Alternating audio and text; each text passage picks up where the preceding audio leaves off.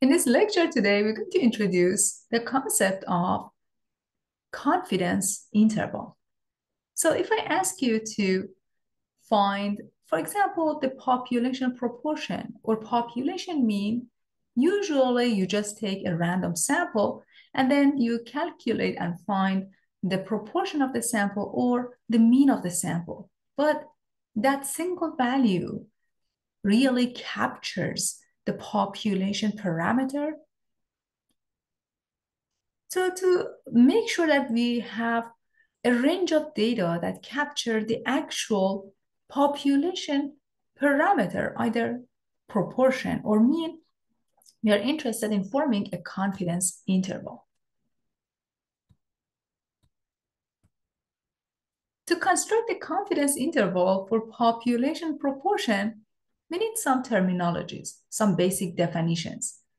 First of all, we're going to define the point estimate. What is the point estimate? If you have population proportion, which is denoted by P, the population proportion of successes, P, has a nice point estimate. The point estimate for P is given by the proportion of successes in a sample. It is denoted by P hat, which is equal to a fraction, X divided by N. X is the number of successes in the sample, and N is the sample size. So you're going to find the number of yeses or the number of successes in the sample, put it on the numerator, and on the denominator, you have the sample size. The point estimate for population proportion of failures is denoted by Q hat, which is equal to 1 minus P hat. So we define the point estimate for population proportion. Then an interval estimate is an interval or range of values used to estimate a population parameter. So we are interested in finding all possible values or range of values that estimate the population parameter, in this case, population proportion. So far we defined point estimate and also we defined interval estimate. We also need the level of confidence. The level of confidence, which is denoted by C, is the probability. So since it's a probability, we look at the area below the curve, that the interval estimate contains the population parameter. Assuming that the estimation process is repeated a large number of times. Then we need to define the critical value. After you found the level of confidence, or C, the meaning of that is that you have the area or probability, which is this blue shaded portion below the graph. You're looking for critical value, Z sub C. To find the critical value for a confidence level, you're going to use your calculator. So let me pull up my calculator and show you how to find the critical value. The level of confidence C is the area under the standard normal curve between critical values, negative ZC and positive ZC. If somebody asks you, what is critical value?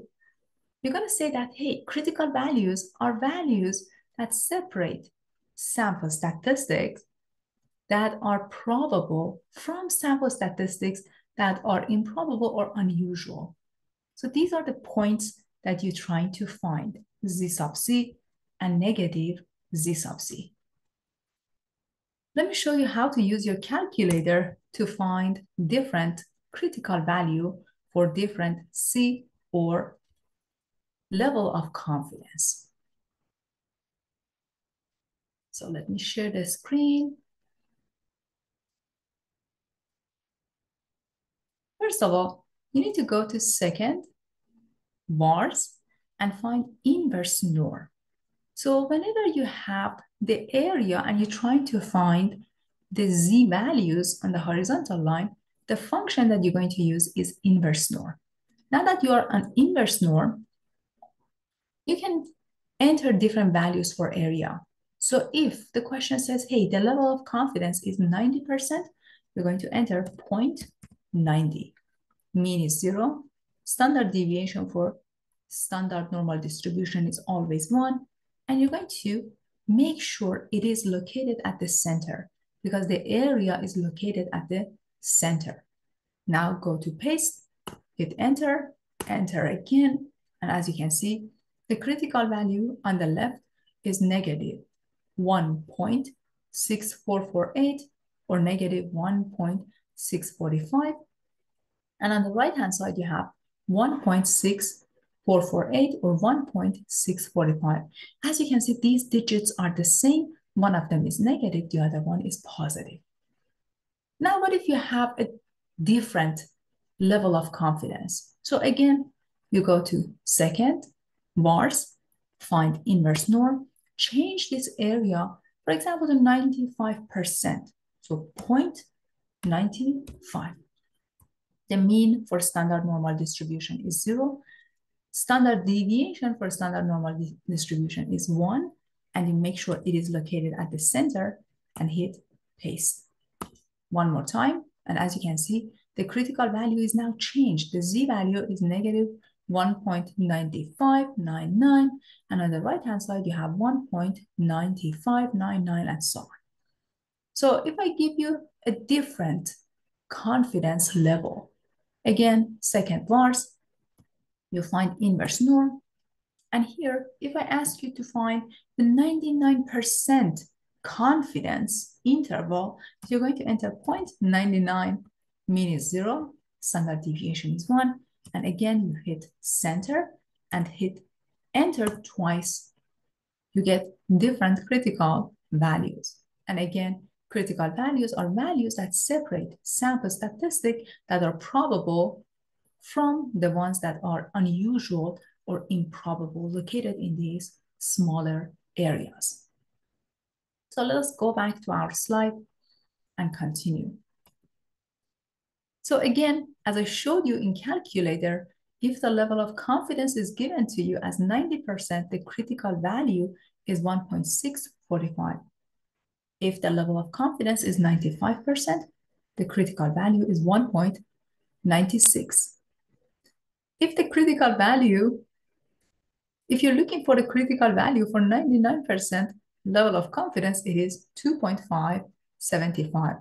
Students usually memorize these critical values for this famous popular level of confidence. So if you have a level of confidence which is 90%, you quickly write ZC as 1.645. This number on the left, on the right. If the level of confidence is given to you as 95%, you memorize this or you know how to use your calculator. It is 1.96. And if you have 99% level of confidence, the critical value is 2.575. I just showed you how to use your calculator. Let me pull up again the calculator and show you the calculations that they did here. So again, for 90%, the critical value is 1.6448. If you round it, you get exactly 1.645. If you have 95% level of confidence, the critical value is 1.95, 96. And then if you have 99% level of confidence, then the critical value is 2.575, 2.576. So you either memorize these numbers or you know how to use your calculator. Again, second, vars, and normal inverse norm that gives you these z values on the horizontal line.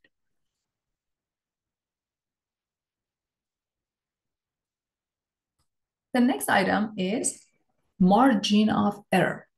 We introduced all of these terminologies and definitions. Why? Because we're going to calculate the margin of error and eventually form the confidence interval. If you have a level of confidence, see, 95%, 90%, 99%, and so on, the margin of error, which is denoted by E, sometimes also called the maximum error of estimate or error tolerance, is defined as the greatest possible distance. So error, margin of error, is the distance between the point estimate and the value of the parameter that is estimating. And why it is important for us.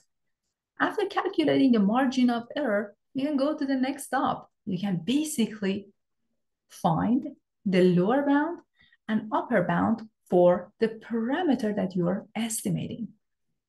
Since we are working with population parameter P, the lower bound is P hat minus margin of error and P hat plus margin of error on the right-hand side. How do you calculate the margin of error? Margin of error is ZC that you calculated in previous slide times the square root of P hat times Q hat divided by N. And finally, the probability that the confidence interval contains P or population proportion is C. C is 90%, 95%, 99%, and so on, depending on the question. Assuming that the estimation process is repeated a large number of times. So with these given information, let us take a look at one example. In this example, you have the following survey. In a survey of 1,000 US teens, 372 said that they own smartphones. Question says, hey, find a point estimate for the population proportion of all US teens who own a smartphone. So you have a very large population, everybody. How many US teens do you have? Are you going to ask everybody? Of course not. So we took a random sample of 1,000 US teens and we asked them, hey, do you own a smartphone or not? 372 out of 1,000 US teens said yes. So that's how we find the sample proportion. N is equal to 1,000. We ask 1,000 people and 372 said yes. So this is the number of successes. Remember the formula for the sample proportion. It is equal to X divided by N. X is 372 and N is 1,000. So if you do the algebra, it is 0.372 and in percent, you get 37.2%. So out of this population, we took a random sample and 37.2% said yes, they own a smartphone. But the question is, does this one is the same as the population proportion? Is this a true proportion? Is this a true percentage? Of course, we are not sure about it. That's why we create and construct a confidence interval. So now question says, well, we know that that might not be the correct answer, or it might not capture the true population proportion. Move on to the next step and calculate 95% confidence interval. Well, you're a statistician. We already know P hat is equal to 37.2%, which is the point estimate for the population proportion. We can easily find Q hat, which is 1 minus 37.2%, which is 62.8%. Now, since N is equal to 1,000, if you do the multiplication between N and P hat, it is equal to 372. Some books use 5, some others use 10 for the minimum value to check for normality. But again, 372 is a large number. It is definitely more than 5 or 10. The next multiplication is 1,000 times Q hat, which is 628. This is again a large number. It meets the normality criteria. So now that we have all the information, we can find ZC. Well, we know that we have 95% confidence interval.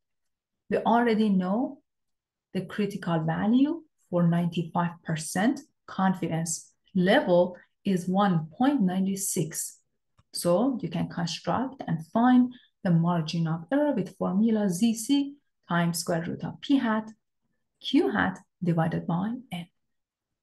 ZC is 1.96 times square root of P hat, which is 0.372.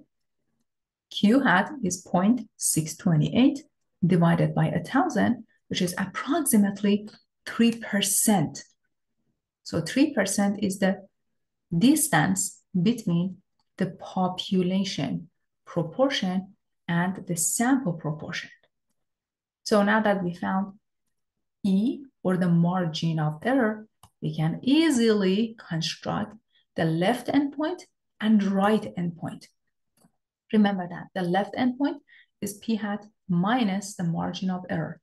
P hat is the proportion for your sample, which is 37.2%.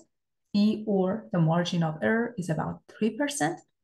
And on the right-hand side, you have P hat plus E, everybody, which is 0.372 plus 0.03.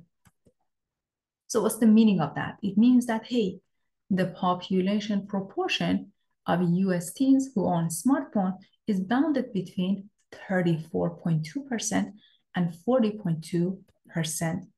This is the interval that captures all possible proportions.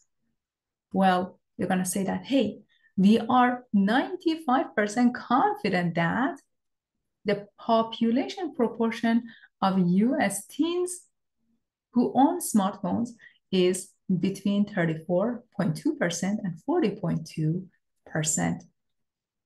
Now let me show you how to use your calculator to calculate the interval for this example. So let me share the screen with you.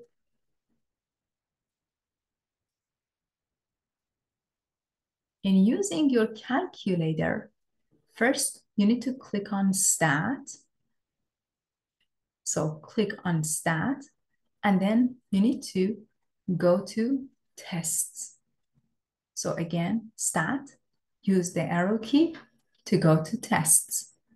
And you need to find one proportion Z interval. One proportion Z interval is the answer. So what is X? X, the number of yeses, yes, we own smartphone, was 372. And out of 1,000 people, the confidence level is 95%, so 0.95, hit calculate, and then boom, you see the interval created for you. On the left-hand side, you have 0.342, and take a look, you have 0.342. On the right-hand side, you have 0.402, which is exactly the same as what you have on the right-hand side. So again, you can easily use your calculator to double check your work. Click on Stat, use arrow key to go to Tests, and you need to find not Z interval, everybody, not Z test. We are not looking at these. These are hypothesis testing. You need to find one proportion Z interval and enter X, the number of yes or successes, and N is 1,000, the sample size. Confidence level is 0.95. Students usually forget to put point and then do the calculation. And you get the exact same result as you do the algebra.